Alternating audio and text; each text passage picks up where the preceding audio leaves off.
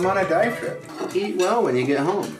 Hey, what's happening? I want to talk to you about an opportunity that we have coming up here. We're going to be running a multi-day spearfishing trip with Captain Bligh on the Escapade. How this is going to work is we're going to leave in the afternoon on a Friday night.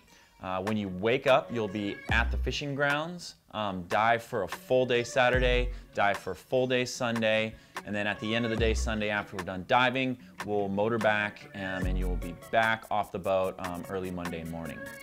So that means you're gonna have 2 full days of diving, targeting bluefin tuna and other pelagics like yellowtail and mahi.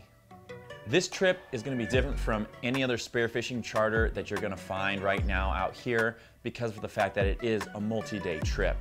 Most of the boats you're gonna find are just gonna be half day or full day out and back.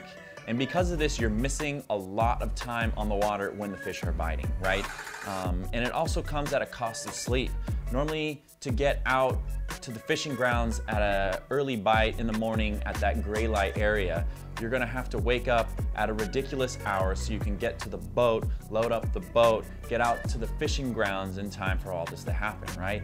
And normally all this comes at a lack of sleep.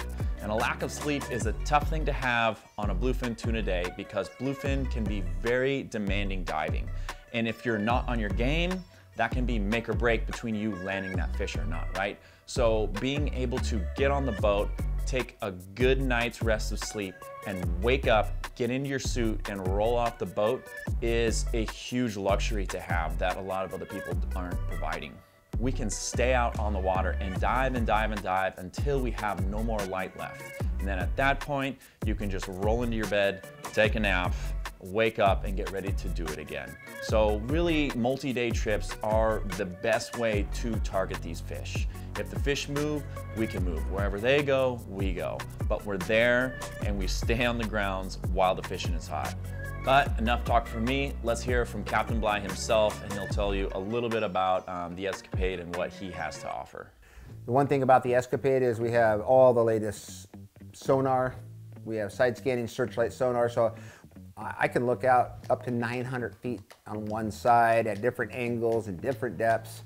That allows me to find the fish that most people are driving over. In the last few years, I've really tried to get it so that the boat gets over the fish. So all you do is slide off the swim step and punch and dive to hopefully no more than 30 feet. We serve breakfast, lunch, and dinner on these trips, which during the middle of the day, hop out of your suit, go take a nap, There's a freshwater hot shower to rinse off and curl up and make a cup of tea and warm up, have dinner, and hopefully you're gonna be so tired you're gonna pass right out.